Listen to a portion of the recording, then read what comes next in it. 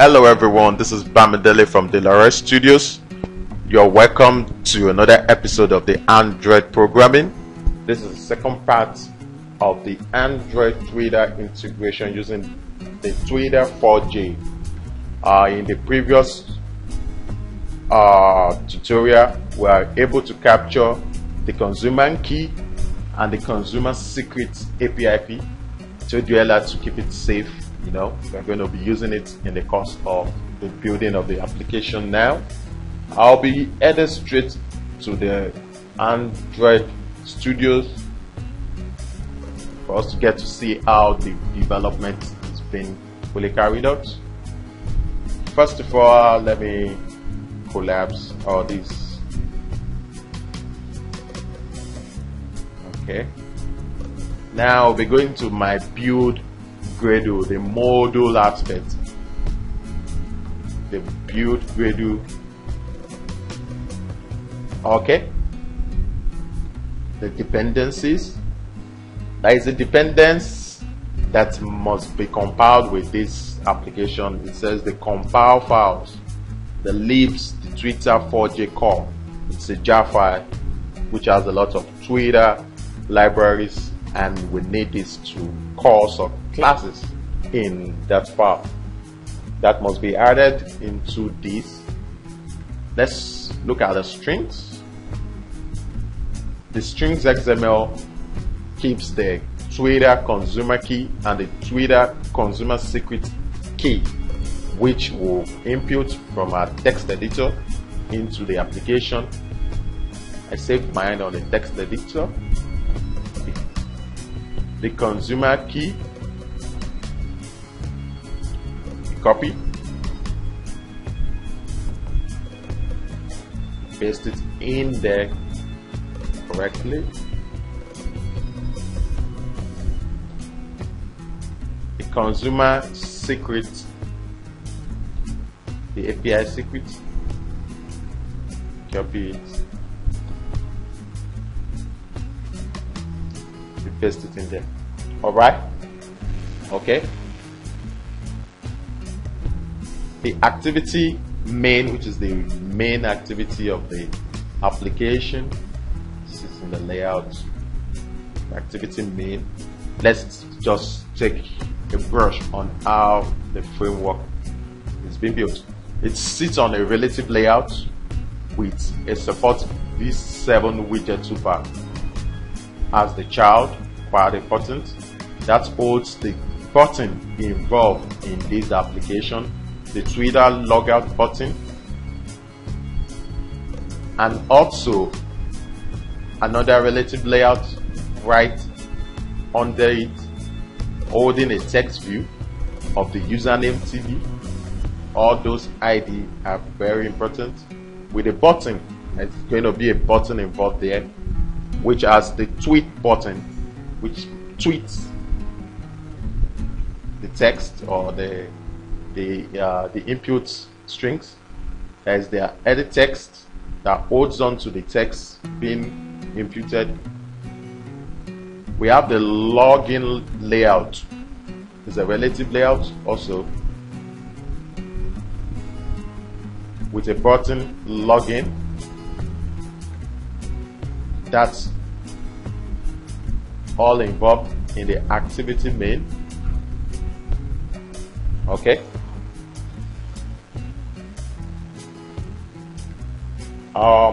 Let's look at the authenticate web view XML, which is also created in the layout folder. That's for the web view of the Twitter. It's quite important. It's been declared, and the XML, the layout is quite safe in the layout folder. Okay, let's look at the logic of the application, which is the main activity of the application. The package delawarestudios.com.android Twitter. Okay, click on the main activity. Let me expand the import. Okay, now you can see a chunk of Twitter 4J imports, which actually comes from the library, the dependencies we included in our build.gradle. Okay, the main activity, sorry for that, extend the action bar, which I think is being deprecated in the Android studios. It implements the view, the on-click list now, which actually handles the click. Now a lot of fields were declared: the ref name, ref user, the authenticating token and the authenticating secret, the Twitter login, edit text, the button, the Twitter button, the relative layout, which are sitting right in the activity main layout. We saw a lot of the ID there. Now the private string, which holds the consumer key, the consumer secret. These are strings of the Twitter authentication. We have an onCreate, because on the superclass, and set the content view to the activity main layout, which is the first layout. So the Twitter button, the login button, and the logout button of the Twitter, the on-click listener has been set on it, so it listens to click. The init view method, which is initialized over here, holds on the edit text, the button, that these are variables declared to hold on the different calls to the ID specified from the activity main XML on each click.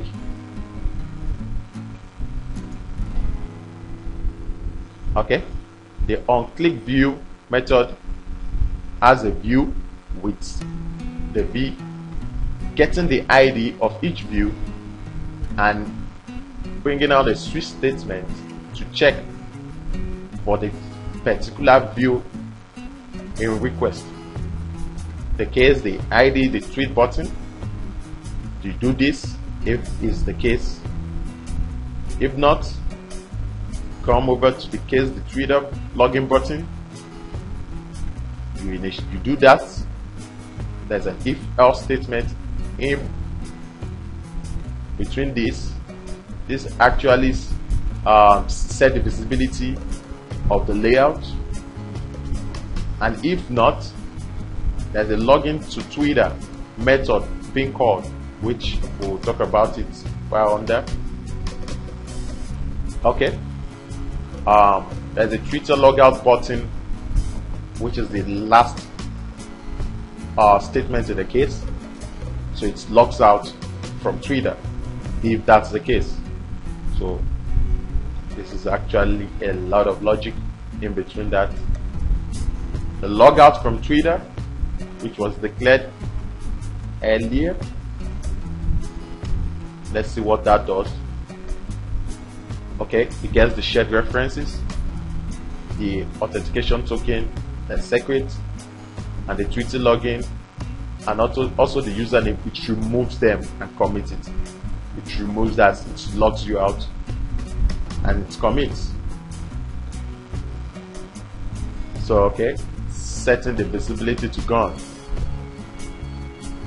Now the close progress method is being called if not null, and the post progress is showing, or you should dismiss the progress and set it to null, like abandoning it after the action.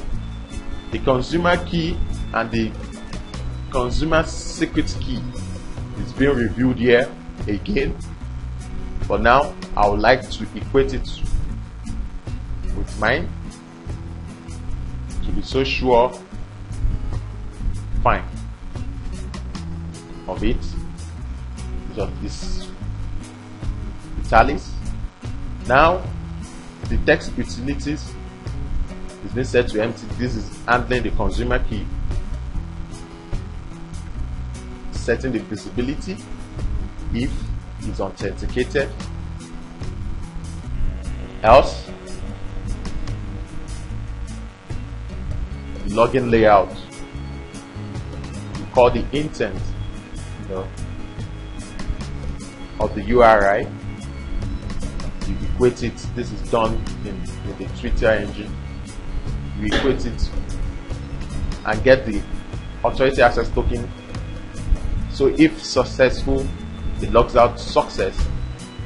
The exception is if not successful. So there should be a message, failed to log in. So if it's authenticated, as the method is authenticated, this method is passed in as the parameter.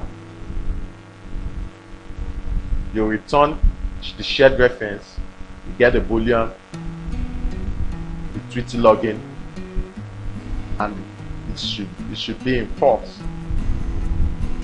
There's a save Twitter information method also, which takes the access token, user ID, the access token, you get the user ID as a try and catch statement that put the strings.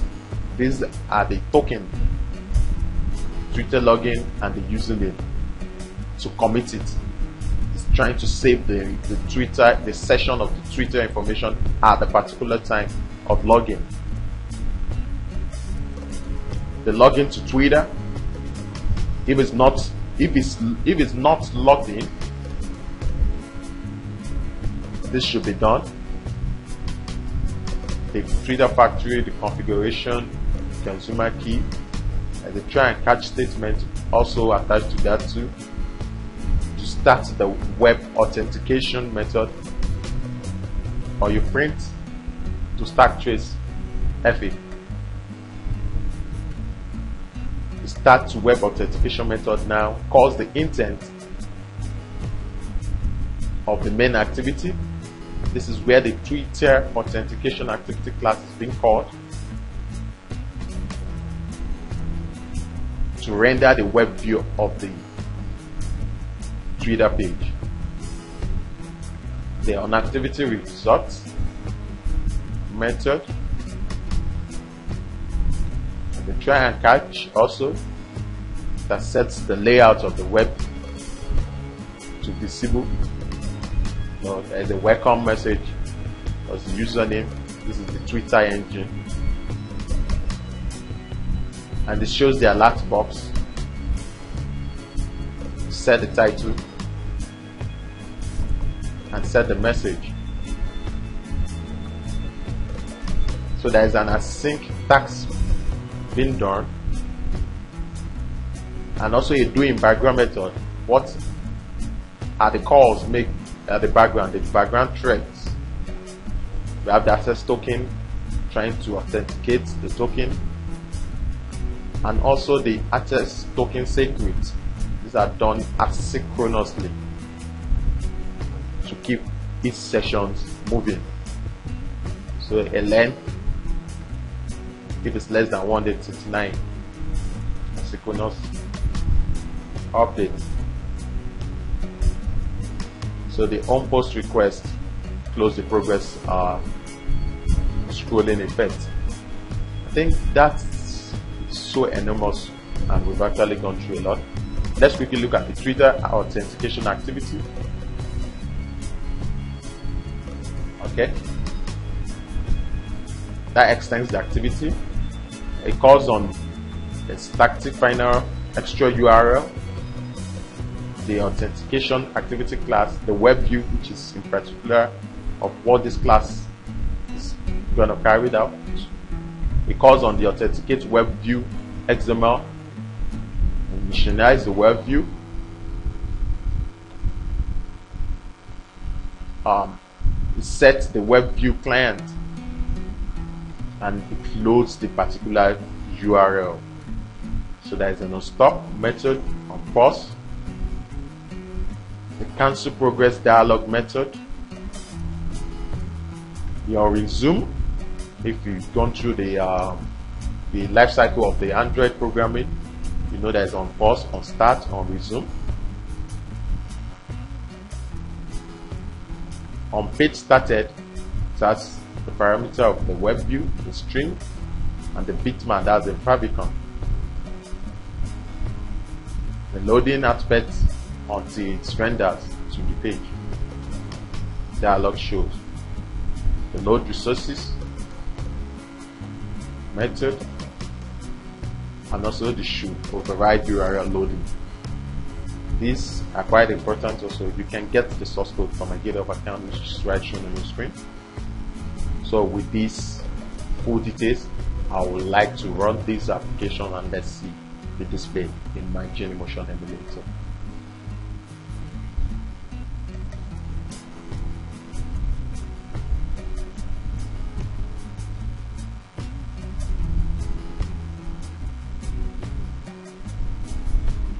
Okay,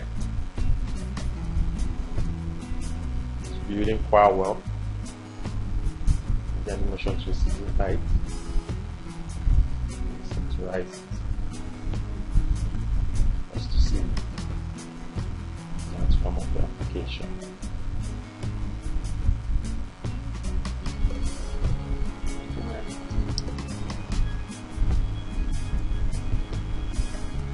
Wow! All right. An application popping up. There's a click on Twitter.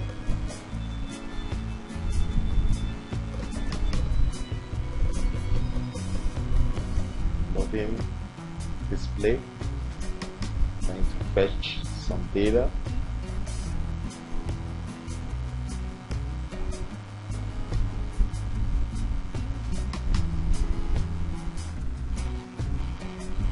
An emulator. Okay, telling me to input my username or password. Okay, I'll go to my username,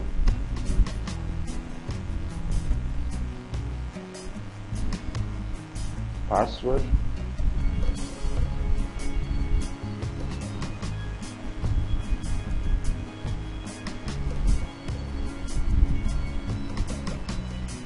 okay, scroll up,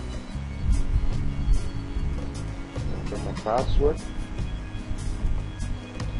sign in using. Do you want the browser to remember this password? Okay, remember.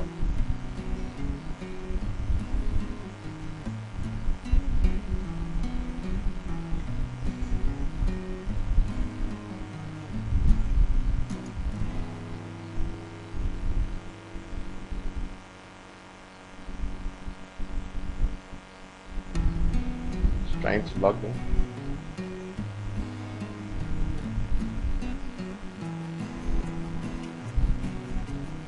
With the granted access to constraints. Can you see this? So this page can actually be the redirected page of your application if you want to continue to extend it. But the access has been granted and I can sign out. You can see the Delaware Studios logo, Twitter.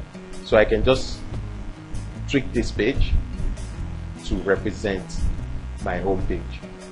That's just how to continue to build your application.